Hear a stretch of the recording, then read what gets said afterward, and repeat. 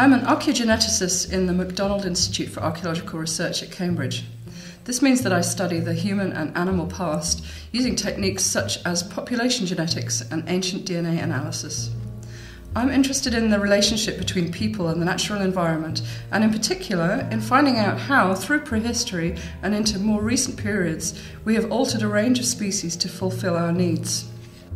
Based on archaeological evidence from sites such as Botai in Kazakhstan, we think humans may have domesticated horses as long as 7,000 years ago. Just to put this in context, cattle and sheep were domesticated around 10,000 years ago. One strand of my work is a collaborative project on the spread of the chariot, that is, two-wheeled horse-drawn vehicles associated with speed and warfare, across Central and East Asia during the 2nd and 1st millennia BC. The earliest archaeological evidence of chariots occurs in the Urals and Turkey at the beginning of the 2nd millennium BC. Subsequently, chariots, along with horses, are found buried, often with fabulous grave goods, across Central and East Asia, up until the end of the 1st millennium BC.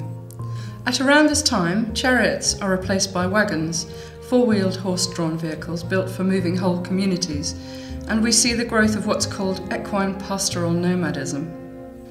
My role in this project is to study both living horse populations and analyse the bones of horses found at archaeological sites from the 2nd and 1st millennia BC. These include horses from Sintashta in the Urals and Botai in Kazakhstan. At the Department of Biochemistry and the McDonald Institute for Archaeological Research in Cambridge, we were able to analyse the genetic code of archaeological horses contained in tiny samples of bone, using techniques which purify and amplify ancient DNA. The results of these tests show us connections between living and ancient horses and allow us to explore their past management by humans, including the way that they had been bred.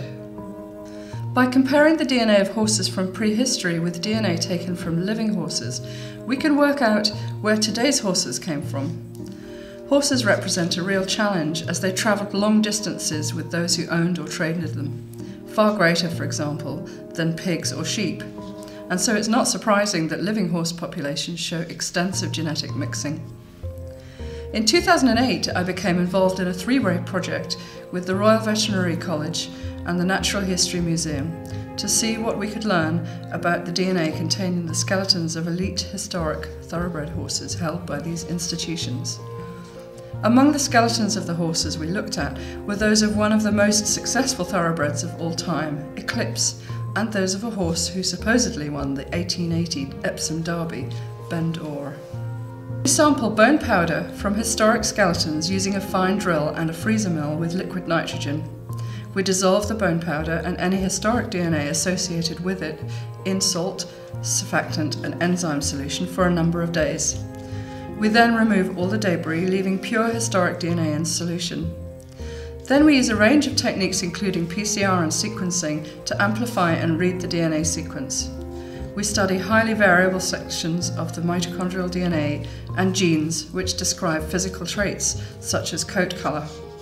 Working collaboratively was a unique opportunity to pull together a range of lines of evidence to explore a single question.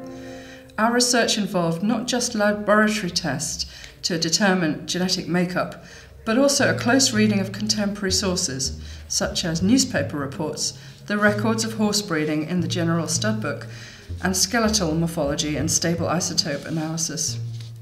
We were fortunate in that many of the most informative archives are held in the Cambridge University Library, which has the treatise written by Vial de Saint-Bel following his autopsy of Eclipse, including his detailed drawings.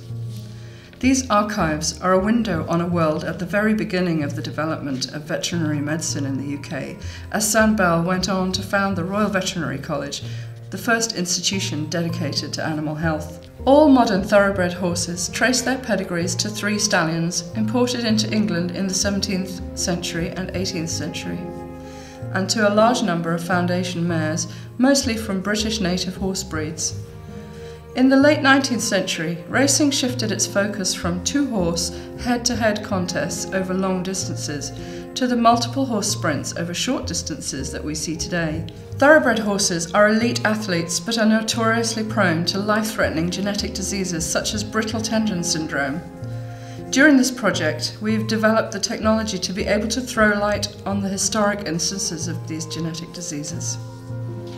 In the last 10 years, we've made huge strides in understanding the genetic code, which means that we can now undertake the kind of studies we only dreamed of.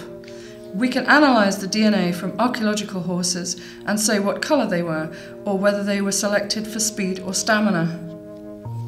It's been an exciting collaboration that has shown us that the relationship between humans and horses is unique among domestic animals. We've come up with some answers, but also, just as importantly, many questions. These are relevant not only to understanding the past, but also in helping to shape the future. For example, our results will inform the conservation and protection of Central and East Asia's disappearing native horse populations.